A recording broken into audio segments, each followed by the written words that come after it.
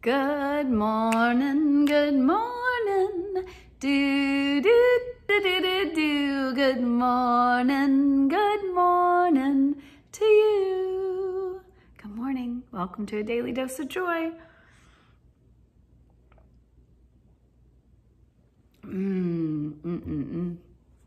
Hot lemon water, yum. Who would have thought, so refreshing. Well, this morning, I'm still in sleepy mode.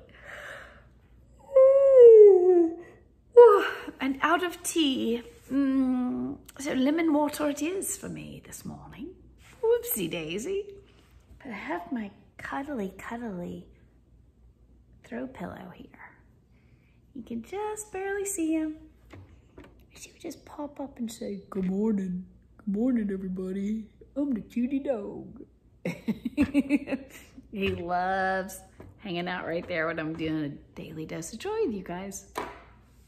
All right, so today we are going to do a, let's see. What do we want to do today? What has been up as of late? Oh, I still got my morning yawnies on. Okay. All right. Oh, I had a funny whoopsie daisy this morning. Oh my goodness. So, last night,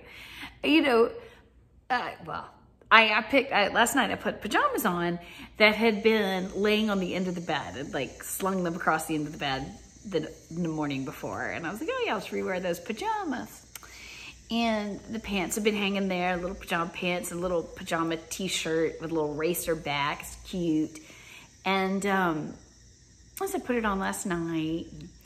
This morning when I came out to the kitchen and I'm rooting through the drawer looking for my tea and I'm yawning and sleepy. I had a little wardrobe malfunction. All of a sudden, bloop. It's just part of the reason I have my jacket on. It was just not gonna be able to. Occasionally I wear pajamas for a daily dose of joy and wasn't gonna be able to do that this morning. And what I realized is that while it was hanging there, the little spaghetti strap racer back thing had been hanging there like a toy for the dog, just dangling there off the bed. And the puppy is still in him. He will still occasionally go for something dangly and enticing. And he basically chewed it to where there was just like a filament must have been left when I put it on last night and didn't realize it. But then moving around this morning, it was like, release, be free. Whoopsie daisy. So now I've tied it. It's more like a halter top. But it did make me think that there are so many wardrobe malfunction whoopsie daisies. So I hope that will inspire you to remember some of yours. And one of my favorite whoopsie daisy wardrobe malfunction stories is a friend of mine is a doctor, and she was working on a patient, and she puts down that paper, right, on the table, on the exam table. They put down the fabric, and the patient's there, and she's doing her thing, and she goes to sit down on a stool, and there's this sound. And she said it sounded just like she had farted. And she didn't know whether to just keep going so nothing could happen or address what had happened, because it was not a toot. She had split the entire inner seam of her pants. And she's tiny. And it just like, it was just somehow the way she sat that day. And it just split the seam of her pants. And so she takes some of the extra of the roll and ties it around like a sarong. It just continues on. But in her mind, she's like, okay, this patient's either thinks I just ripped a huge fart and didn't say anything, or I need to explain why I've made a sarong out of paper.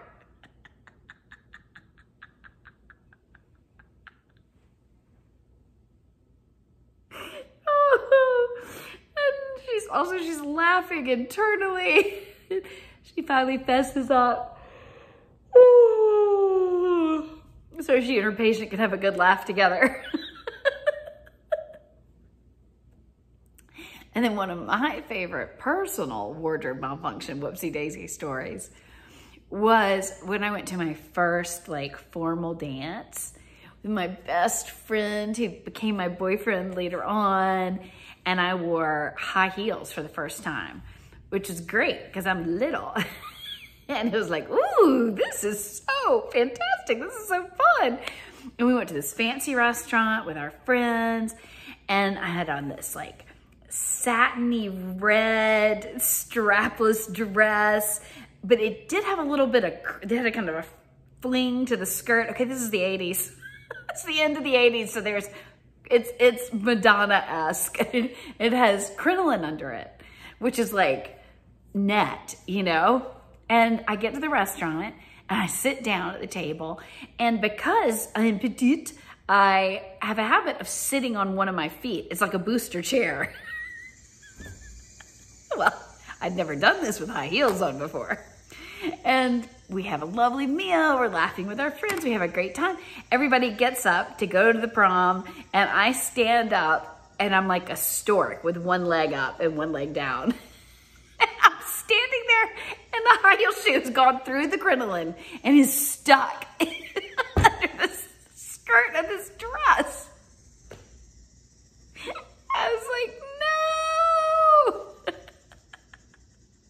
But all I could do is stand there and like talking to everybody and trying to like get it out. And I start laughing. And my boyfriend just looks at me. It's like, or Wendy, what's going on? I was like, I need some assistance. I mean, it was so stuck, and the shoe was tight enough that I couldn't just like wrench it out. And so in the restaurant, he reaches under my skirt and pulls the shoe out.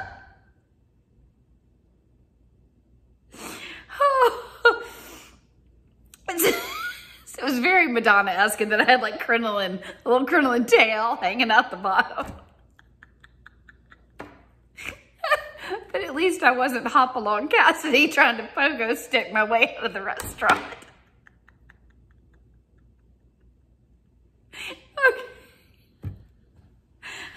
Whew. That story just delights me. Life is full of wobbles. Let's keep training our brains to delight in them.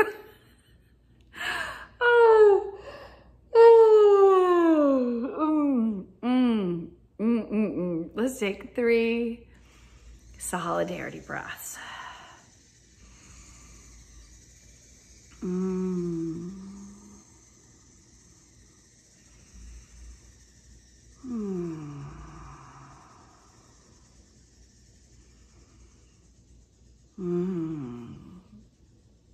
It is so fun doing this every day with you guys, and I look forward to seeing y'all tomorrow. May today surprise and delight us. See you then.